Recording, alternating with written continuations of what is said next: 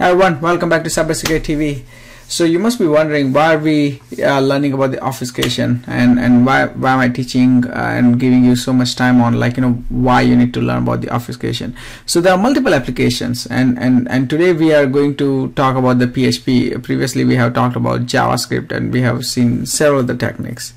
So why PHP? PHP is one of the most popular language out there. There are still healthy number of applications which are using the PHP, and then it's easy to read, easy to understand. So of course, this is all good if you're writing PHP code, right, as a developer. However, there are multiple applications which are where obfuscation is indeed needed. So suppose you are an attacker and you are reverse engineering an application. I've done so many times, like Android, iOS. You reverse engineer the application and try to figure out what is the function is trying to do, what is this particular module is trying to do. That's one reason that developers usually obfuscate the code so the attacker cannot understand. As an attacker, if I'm writing some malware or some virus which is indeed malicious, or I'm building an offensive security tool to protect some key resources, then I want to make sure I obfuscate my code so no one else can copy it, or at least by looking at it they don't get the insight on what it's trying to do.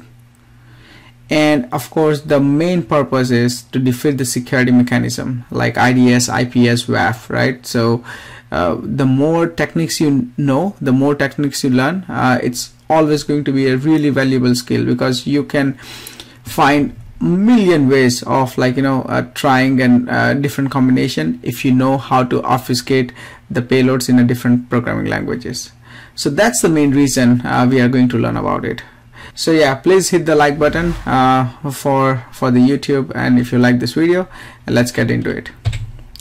So I think this particular chart you must have seen in one of our previous video. I think it was part of the advanced web exploitation, where we have seen one of the PHP type juggling kind of vulnerability, and we were successful exploiting it, and that's where I had shown this table. And if you just to give you a quick comparison, so PHP and what's the type juggling mean, right? So just like JavaScript, PHP is also dynamically typed language. So it does not explicitly require or define the definition of the variable. So for example, 1, which is in the double quotes, will hold true against if you compare with the true. The fun part is this one, if you see, null will be true if you compare with the false. Even PHP keyword will be true if you compare with number 0, and this is would not make any sense if you are seeing this first time. But I think we have covered this particular exploit already in one of our previous videos. If you need to access it, just search PHP type juggling on our channel, and you should become you can see that video. But yeah, so that's the main thing I want to chat about. So type juggling does not require explicit type definition, but don't worry, we'll see some examples and some really cool examples that will blow your mind how this actually works. So in this case type, the type of variable determined by the value it stores. This is very key feature. It determines the type by the value it stores in the variables. So that is to say, if a string is assigned to variable var, then this becomes type string. And afterwards, if you replace with the integer, then it will become the integer, right? That's pretty straightforward how it does. So let's see some examples here. So here I'm first assigning this number 1, but in double quotes, so that means now it's string. But if I say plus plus, now it will turn into the integer, and now it will become the value as a 2. And now if I assign plus equal to 8.9, now this is some floating value, right, as you can see. So now the type of this variable becomes floating. So this is pretty amazing how it does. Now let's see some more interesting examples. So there is a variable 1, and I've declared with the value CyberSecurityTV. Now if you echo the 0th position, of course it should show as the first letter, which is letter C. But now if you try 00001, then it will go to space number 1 and ignore all these values. Now next thing you're gonna see like 0x02, this is actually an hexadecimal, like we have also tried in like JavaScript.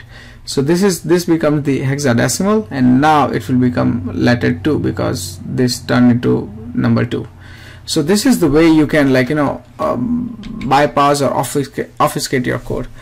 Here there are some another interesting examples. So as you can see, again we are positioning number 0, so of course that's the first position, but now you can add as many zeros as you want, and the last, like all of this will be ignored and it will count as number 1, and you will get, I think there is a mistake I have made. So this should be Y instead of I. I don't know why I did I. Sorry for the confusion. So here it should also show like letter Y, and here it will show second position, which is the letter B. Let's see like with the boolean values. So here false is always 0, as we have seen in the type juggling chart, right? And 0 means first position or 0th position. True is 1, so it should show as letter Y. And then here we do have one object which is hi, and we are doing the addition operation with the true. True holds value 1, so 1 plus 1 becomes 2, and that's letter B. So this is like another interesting examples on how it works. I also actually want to show you one of the this was the presentation I found on the OWASP. I'll probably put this in the reference as well, but they actually I copied the table from here, but interestingly it also shows the same examples which I'm showing here, but then it will also show you what are the bugs you have.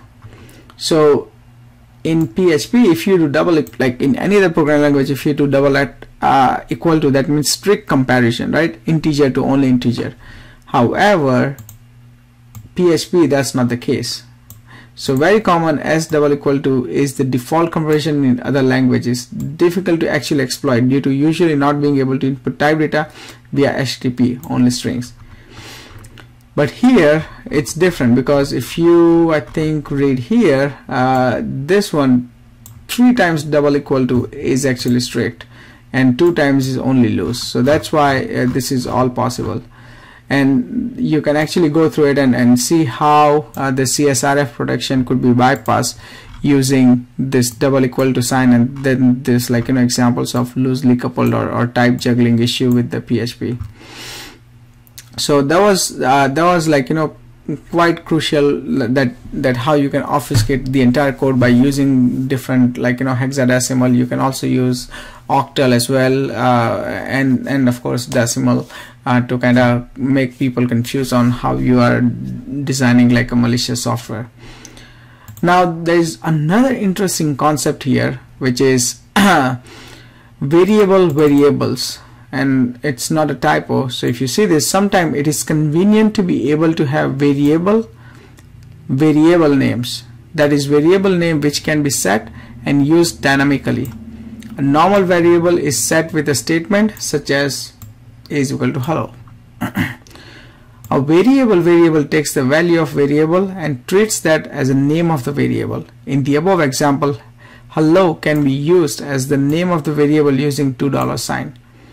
So here we can say $2 and assign the value world. So now if you echo this, it will say hello world, because contains hello and hello which contains the world, and therefore this statement, this will produce the exact same output as hello, right? So that's what the variables. Now let's see some really cool examples on how you can use this. So here let's say x is value stored as I.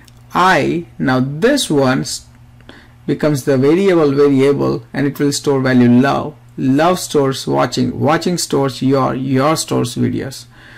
Now if you echo just x, it will say I, but if you put $, that means it's variables, so it will give you value love, then watching, then your videos, right? So now you can add as many $sign as you want, even in one echo statement, and it will print out the exact same thing. So we have seen like some of the basic techniques, right? There are actually so many techniques out there for PHP. It would be impossible for me to teach you each and every technique. So I would like, encourage you to probably Google it and like, research about all the PHP type juggling and all the other obfuscation techniques. I do want to cover one more in the next video, like what we cover for the non-alphanumeric techniques in JavaScript. I want to teach you in the PHP. So just to be on the same page, when you're trying to bypass some of the filters, you can use these kind of techniques to actually, like, access some sensitive pages. Like sometimes if you want to access PHP info, usually you would not be able to because of IDS, IPS, or maybe some basic application filters, but using some alphanumeric techniques you can easily bypass those. So learning this one is going to be very valuable skill. As I said before, you can stand out in the crowd because there are so many ways. You do not have to rely on the OWASP cheat sheet in order to find a bypass. You can just play around and see, and you can actually build your own database based on the different combination that you can imagine, right? So I hope you like this video. If you do, please hit the thumbs up button. Let me know if there are any other techniques that you have used and succeeded so far. I have used this technique and I have got a lot of success in the past, so that's why I'm teaching this.